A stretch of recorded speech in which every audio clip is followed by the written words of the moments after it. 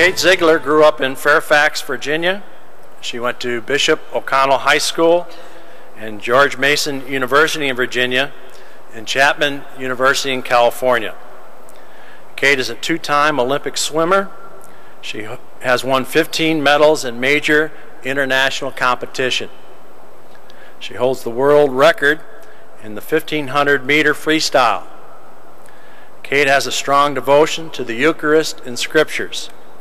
She has overcome adversity and has become more disposed to the will of God. She spoke at the Vatican Conference on Church and Sport. She is courageous in her quest to overcome obstacles.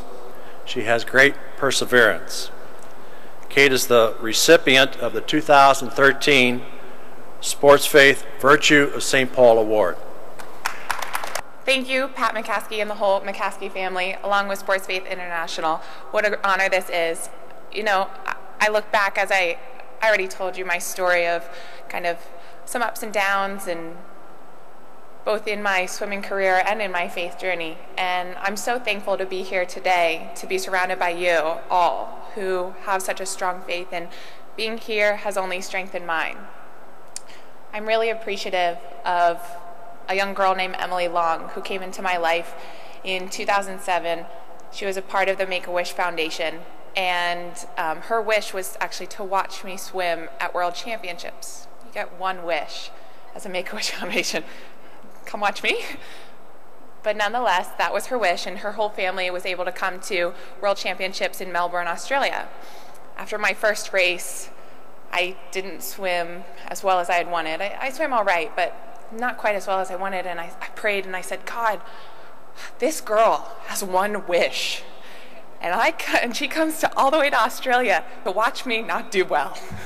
You've got to do something. Well, after saying that prayer, I saw Emily shortly after my swim as well, and she came up to me and she said, you know, Kate, I wanted to apologize to her, and she said, you know, Kate, I don't care. Being here is enough. Being with you is enough. All your swims are like gold to me. And I thought about that, and I thought, you know, that's just what God wants from us. Whatever we do, if we give it our all, if we trust in Him and we put that faith in His plan, like I was saying before, that's enough. It's gold. And I am so grateful for the experiences I've had, for being here, for Emily inspiring me, and to be surrounded by people of faith like yourselves. And I don't have a gold medal, but that's gold enough for me. And I thank you so much for inspiring me. Thank you.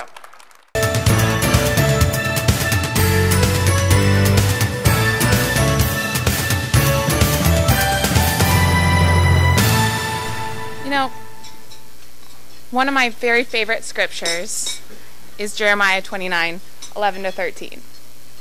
For I know the plans I have for you, declares the Lord, plans to prosper you and not to harm you, plans to give you hope and a future. And then you will call upon me. You'll come and you will pray to me. I will listen. You will seek me and find me when you seek me with all your heart. That's one of my favorite scriptures, and it's also one of the very first I ever memorized. You see, when I was younger, and even to today, my mom would always write on a little index card various scriptures for me to take with me on my travels. Remind me, ground me in my faith before my races, when I was anxious, when I couldn't sleep at night, when my heart was beating so fast before my races that I thought I might have a panic attack. But these scriptures grounded me. Now, that's a great message, and that's a great thing to do, but I look back on my journey, and I think, just how often did I really stop and truly trust in God's plan for me? And how often was my vision clouded by the desires of my own heart?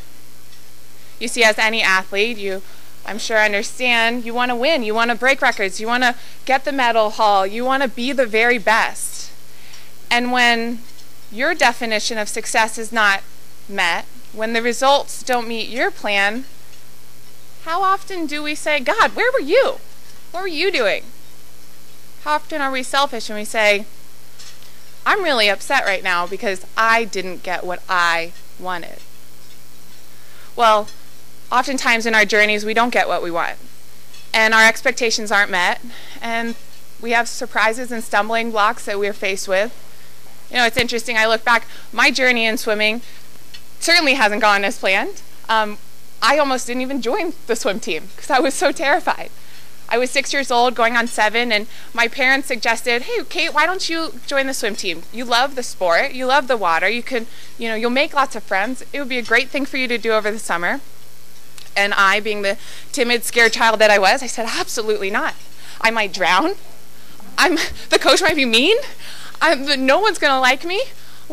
I had 101 reasons why I couldn't do it. And they encouraged me, and they said, you don't have to do it, but we'll encourage you. We think you would enjoy it. We think you'd do great. And it was actually not until I was at the summer league pool one day, seeing the other kids on the team trying on the brand new swim team swimsuit. It was, give you a visual, it was red, blue, and black with fireworks on it. It was beautiful, beautiful thing in a 7-year-old's eyes. Well, I begged my parents, can I please have the suit? Can I please, please, please? Just like we might beg God for all these things we want. Mom, Dad, can I please have the suit? And they said, no, you have to be a member of the team. That's the only way you get it. I said, being the immature child, I'm sure I threw a little bit of a fit. Well, they finally caved, and they said, okay, we'll make a deal with you. All you have to do is just go to the beginning of the swim team, beginning of the year banquet, meet the coach, 5 minutes, grab a hot dog, we'll be out of there. You get the suit. Because they knew, as parents tend to know, what's best for us. And they knew that if I just got there, just gave it a try, I would fall in love with it. And here I am standing in front of you, almost 20 years into my swimming career, still doing it, and the rest is history, as they say. Now, my rise to success was quite quick, and it was expected in my eyes. My plan was, well, I'm swimming faster and faster every year.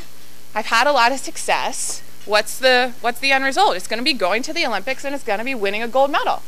That's just what you do. Well, unless you're Michael Phelps, apparently you get 20 of those, but for everyone else, it doesn't always happen that way. And that's what happened with me. In 2007, I was having the year of my life. I had won world championships in both my events. I had broken world records. I was on fire. I felt like I could do anything. But the tricky thing with success is that oftentimes with success comes expectations. Expectations of what others want you to do, think you can do, the media, my parents, my coaches, my friends, my teammates. All these expectations started weighing on me so profoundly.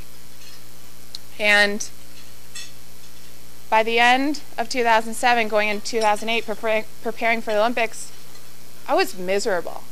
I hated swimming. I wanted to quit, but what are you going to do? 5 months out, 6 months out, I give up on a dream?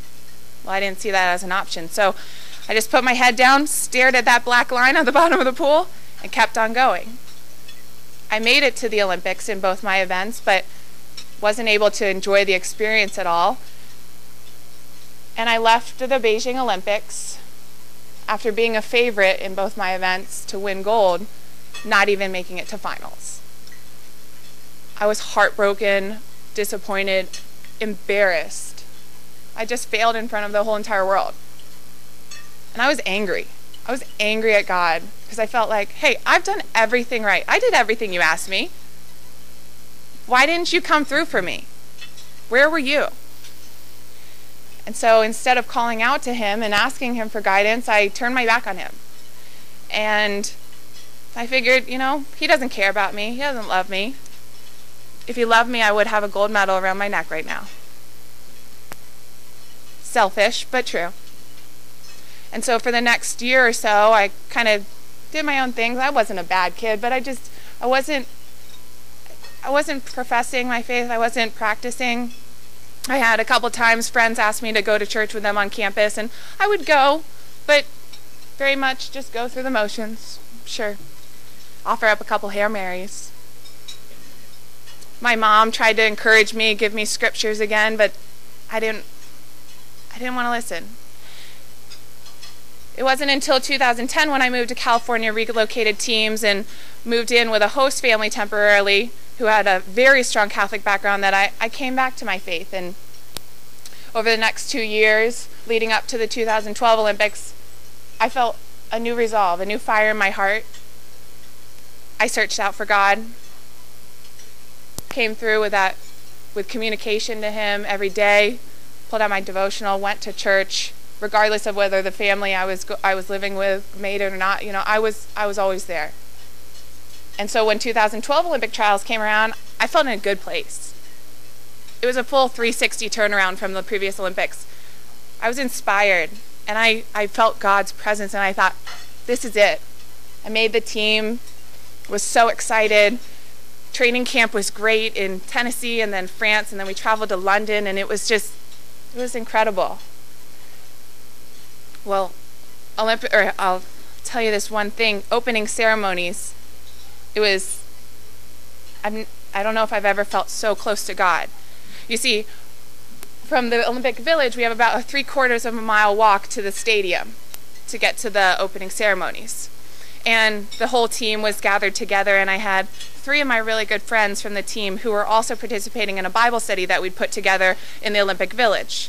And so we all together were walking to the stadium, and as we got closer and closer, we could hear the hushed roar of the crowd, see the blue lights and the flashing lights of the photography, and hearts are pounding, and enter into the stadium and start chanting, the whole team, USA, USA, USA. We have goosebumps. It's electric. Well, as we walk into the stadium and they announce, welcome, the United States of America. Never have I had such a sense of pride, such a sense of God hugging me and saying, Kate, it's all going to be okay. Well, my friend Kathleen Hersey even grabbed my hand, and we're jumping up and down like little 5-year-olds on Christmas Day. She says, Kate, can't you feel Him? I'm like, what? This is a God moment. You feel Him. I absolutely did. And I thought, this is my moment. It's all going to be okay. Well, we don't always, again, plans don't always come the way we expect them to go. And I woke up the next morning with aches at the base of my spine, and aches turned into chills, and I told myself, you will not get sick. This doesn't happen. 2 times, it does not happen. Well, aches turned into a fever and a stomach bug, and 4 days later, after spending most of my time in bed, splashing around in the water, but not really eating, I competed poorly. Completely disappointed, didn't make finals again, left London now, heartbroken, disappointed, embarrassed, and feeling now like a 2-time Olympic failure. Well, the one thing I can say from this is 2012, at least I had that strong faith behind me, because this time I didn't turn my back on God. Instead, I called out to Him, and I was honest, and I said, God, you walked on water, okay? You parted seas. You raised from the dead. You could not just get me out of my bed and swim all right? Like, you couldn't have just made me healthy? Come on, I'm not asking for much. But I was honest, and I said, I'm angry, and I'm lost, and I am confused, and I do not know what your plan is, but clearly we are not communicating because my plan does not match yours. But I learned through these ups and these downs, even more from my disappointments than my successes, that the road is not always easy, but the road shapes us into who we are. You know, I got this email about a story of a man who is, God calls out to him, and He says, I want you, look outside and you see that big boulder. I want you to push against that boulder day in and day out. You push as hard as you can. Being the obedient Catholic that he is, okay, I'll do it. Day after day, month after month, year after year, he pushes and pushes and pushes. Well, the boulder is not moving. He is tired. He retires every night, exhausted, thinking, oh, this is what God wants to do. Well, seeing that weakness, Satan comes and whispers in his ear, what are you doing? You're not making any progress. You're not going anywhere. This is impossible. He starts to think, oh, maybe it is. But he asks God, and he says, God, this seems impossible. What am I doing? What am I doing wrong? Clearly, something's going wrong. Clearly, I'm not listening. Clearly, our plans are not matching up. And he says, no, you did exactly as I asked. You were obedient, you listened, you pushed, and now look at yourself. You're so much stronger. You're so much more resilient. You have faith. God tests us. He puts boulders in our way. It's how we respond to those boulders. Do we keep pushing? Do we keep strengthening? Do we keep our resolve in our faith? Or do we give up, throw up our hands, throw up the white flag, and just run off to something easier? Well, that's what Satan wants us to do, isn't it? But that's not what God asks. For I know the plans I have for you, declares the Lord, plans to prosper you and not to harm you. God, just like my parents, when they suggested I join the swim team, and I thought that it was the worst idea I'd ever heard, and it was scary, and it was terrifying, and it was going to hurt, and people might be mean. God loves us. He loves me more than my parents can love me, and that's hard for me to believe, but he would never throw something in my way that I can't deal with. He would never harm me unless it might hurt for a moment. You know, certainly when I touched that wall and saw my time at the Olympics, it hurt. But it's shaping me into who I am today. The end result might not always be there as we expect it. But with God, it's all perfect. It all works out. The one last quote scripture that I like, my mom gave this one to me as well. Though the fig tree does not bud, and there are no grapes on the vines, though the olive crop fails, and the fields produce no food, though there are no sheep in the pen, and no cattle in the stalls, yet I will rejoice in the Lord. I will be joyful in God my Savior. The sovereign Lord is my strength. He makes my feet like the feet of a deer. He enables me to tread on the heights. My prayer for all of you, especially you young people, my prayer for you is you hold steady in your faith with God. You trust in Him that He knows best. It is not easy. I am a testament to that.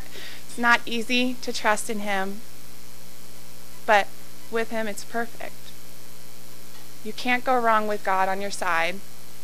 Might not always get that gold medal, might not always have that end result you expect, but at the end of the day, those disappointments, those difficult times are shaping you into the children of God that He wants you to be. The people who will change the world, who will impact, make a difference, and act out His plan. God loves us, and that's all we need, regardless of medals. Thank you.